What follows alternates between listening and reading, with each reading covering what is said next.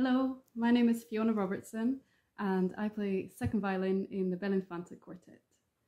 We have chosen this extraordinary painting by Filippo De Pisis called The Portrait of a Woman.